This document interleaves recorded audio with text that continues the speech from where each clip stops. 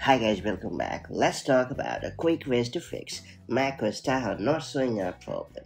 If macOS Tahoe 26 is not showing up as an available update on your Mac, it usually comes down to compatibility, network issues, or even update settings problem. But both or not, I have got you fully covered with some quick fixes. That said, let's get started.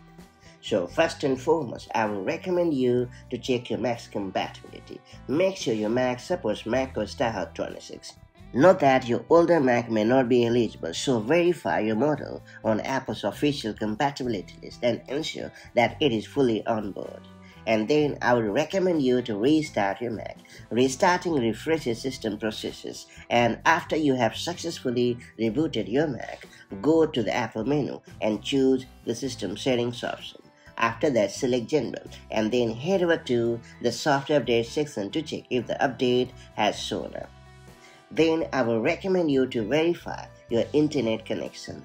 Ensure your Mac has a stable and strong internet connection. If Wi-Fi is unreliable, switch to another network or use a wired Ethernet connection. And finally, I will recommend you to reset the network settings on your Mac. It's worth pointing out that sometimes network preferences can prevent updates from showing up, so go for this pretty reliable and effective solution. To do so, just launch the Finder app on your Mac and then press the following command.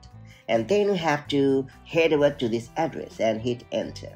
And then you have to locate and delete these files. After that, you have to restart your Mac and reconnect to Wi-Fi.